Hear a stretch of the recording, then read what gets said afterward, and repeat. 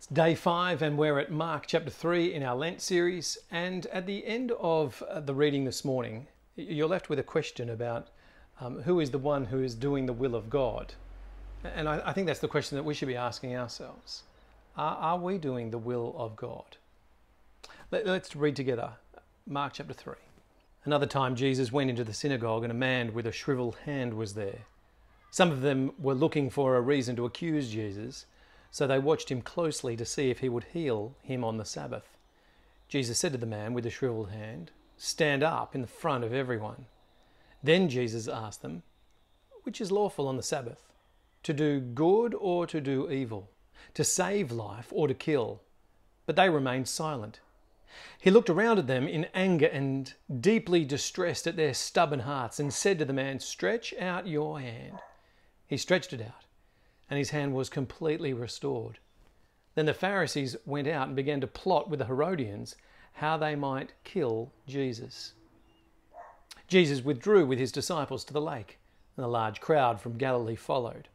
When they heard about all that he was doing, many people came to him from Judea and Jerusalem, Idumea, and the regions across the Jordan around Tyre and Sidon. Because of the crowd, he told his disciples to have a small boat ready for him, to keep the people from crowding him. For he had healed many, so that those with diseases were pushing forward to touch him. Whenever the impure spirits saw him, they fell down before him and cried out, "You are the Son of God!" But he gave them strict orders not to tell others about him. Jesus went up on a mountainside and called to him those he wanted, and they came to him. He appointed 12 that they might be with him, and that he might send them out to preach and to have authority to drive out demons. These are the 12 that he appointed: Simon, to whom he gave the name Peter; James, son of Zebedee, and his brother John. To them he gave the names Boanerges, which means sons of thunder; Andrew, Philip, Bartholomew, Matthew, Thomas, James, son of Alphaeus, Thaddeus, Simon the Zealot, and Judas Iscariot, who betrayed him.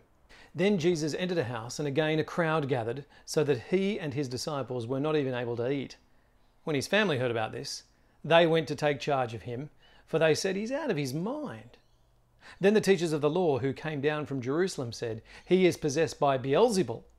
By the prince of demons he's driving out demons." So Jesus called them over to him, and he began to speak to them in parables.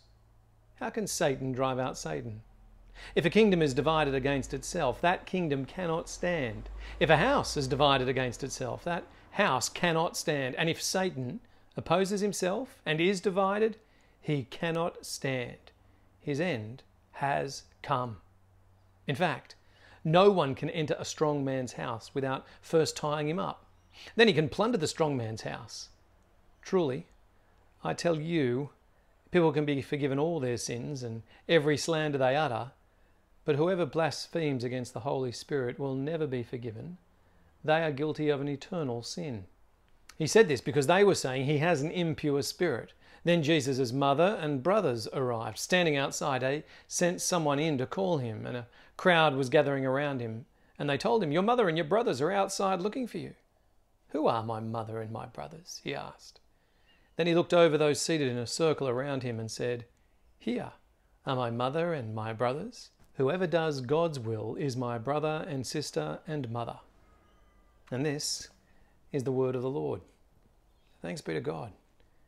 Let's pray.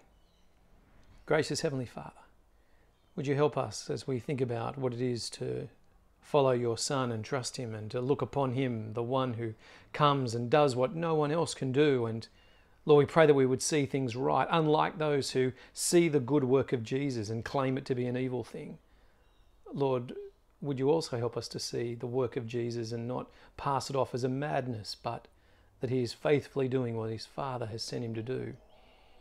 Lord, would you help us in our trust, that we might indeed follow and do the will of God.